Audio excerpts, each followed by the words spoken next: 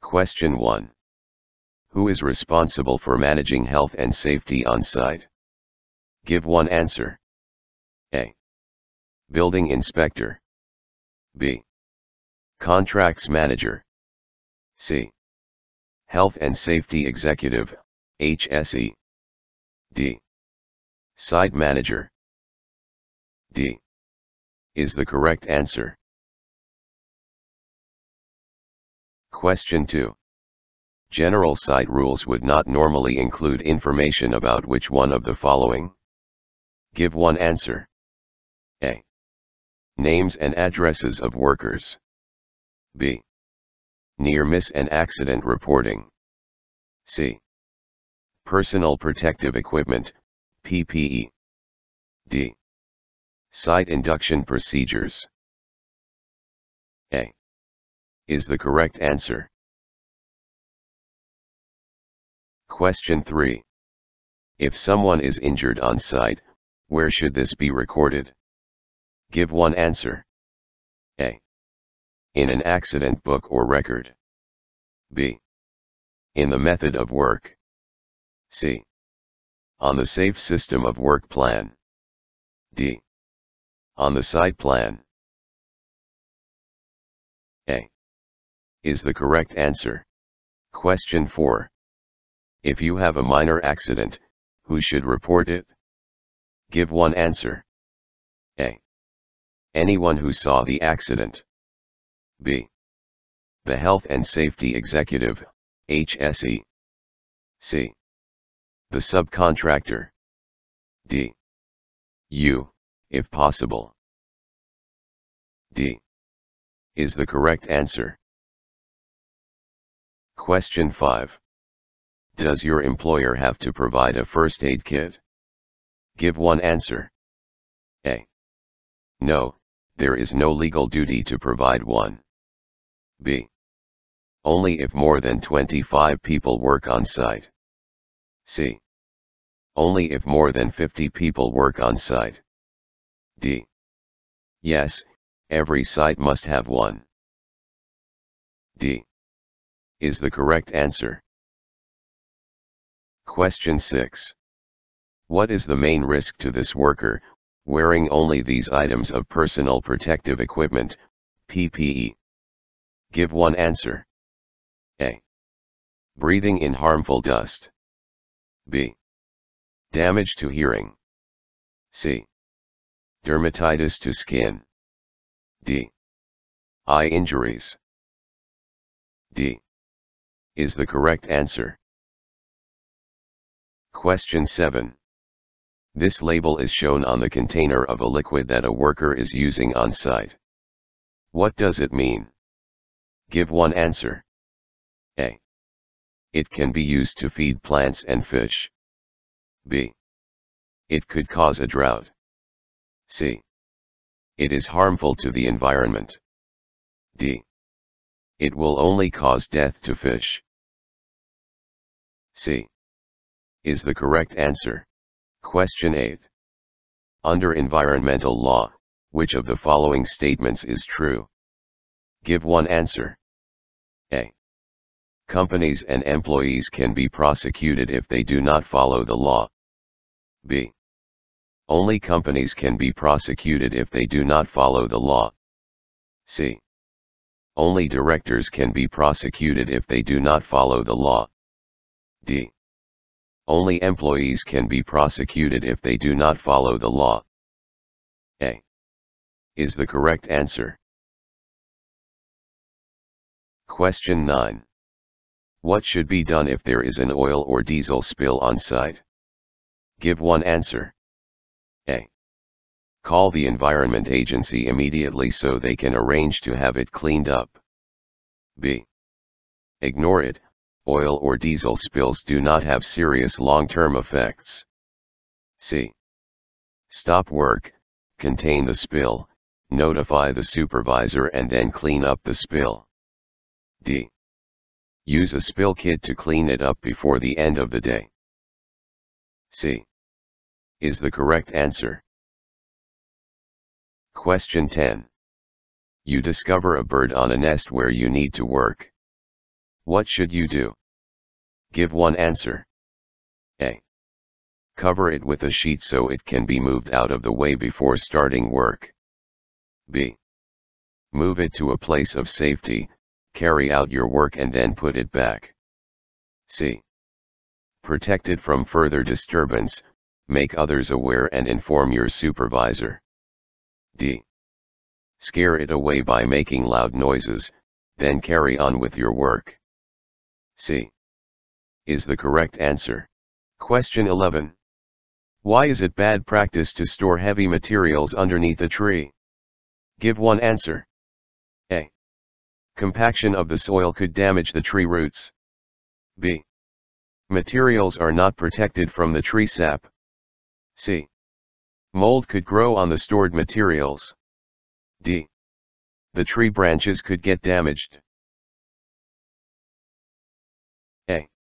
Is the correct answer. Question 12. You have been asked to do some work that will create dust. What should you do? Give one answer. A. Start the work. No controls are needed as dust cannot cause serious harm or injury. B. Use equipment to eliminate or reduce the dust and wear the correct personal protective equipment, PPE. C. Work for short periods at a time. Regular breaks will reduce the amount of dust you breathe in. D. You should not do the work because dust is highly dangerous. B. Is the correct answer. Question 13.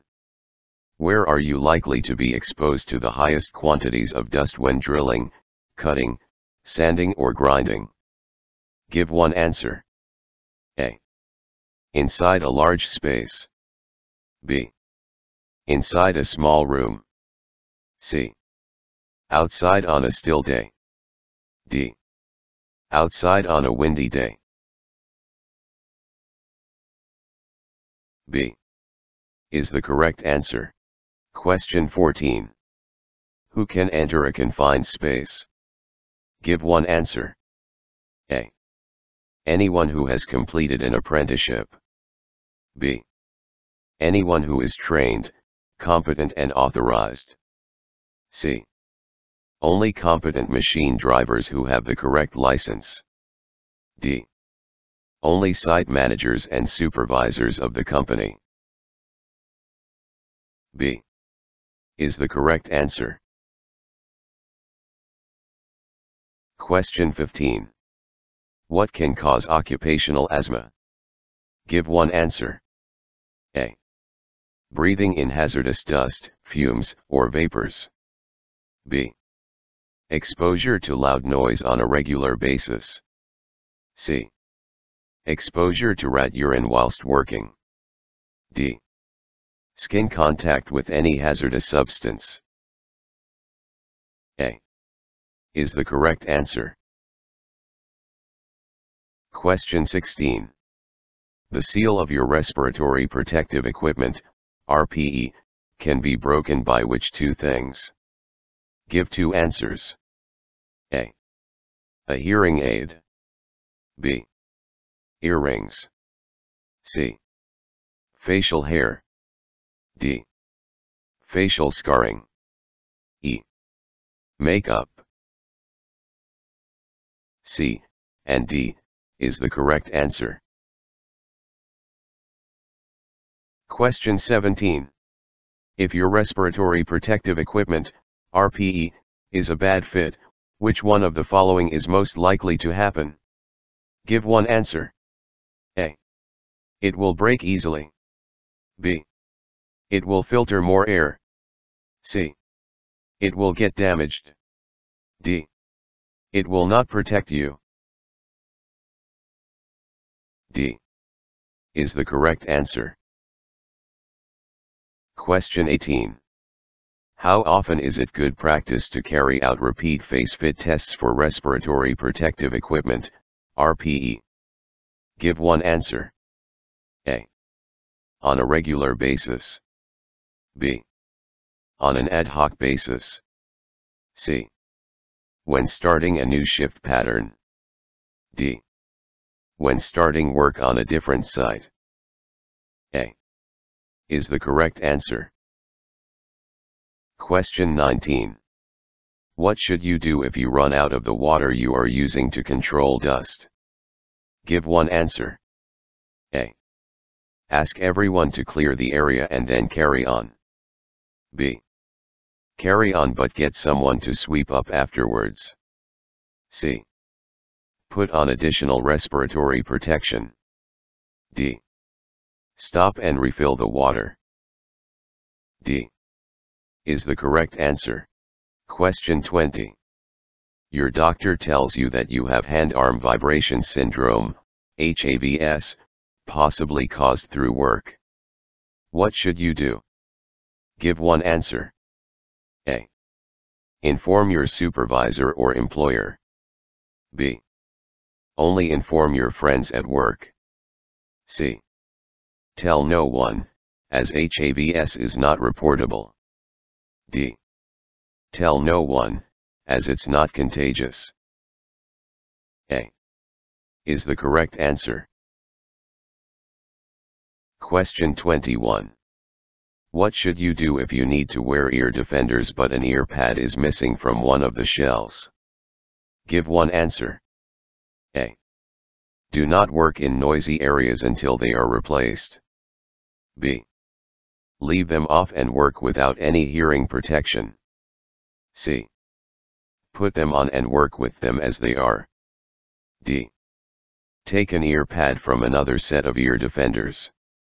A is the correct answer. Question 22. What are two ways of reducing the risk of transferring hazardous substances from your hands to your mouth? Give two answers. A. Putting barrier cream on your hands before eating. B. Using barrier cream for working activities. C. Washing protective gloves before each use. D. Washing your hands before eating. E. Wearing protective gloves while you are working. D and E is the correct answer. Question 23. When referring to protection, what is a high UV rate cream designed to protect you from? Give one answer. A. Abrasions. B. Dermatitis. C. Legionella. D. Sunburn. D is the correct answer. Question 24. What is the most likely source of hepatitis in this image? Give one answer. A. B. C. D. A is the correct answer. Question 25. What other illness can be easily confused with the early signs of Weil's disease, leptospirosis? Give one answer. A. Dermatitis. B. Diabetes. C. Hay fever. D. Influenza, flu. D is the correct answer. Question 26. Who has a duty to protect an individual from stress at work? Give one answer. A. The employer. B. The government. C. The local authority. D. The union. A is the correct answer. Question 27. Which one of the following statements is true? Give one answer. A. Learning difficulties and mental health problems are the same. B. Mental health problems are common and can happen to anyone. C. Mental health problems are rare among construction workers. D. People experiencing mental health problems tend to be violent or dangerous. B is the correct answer.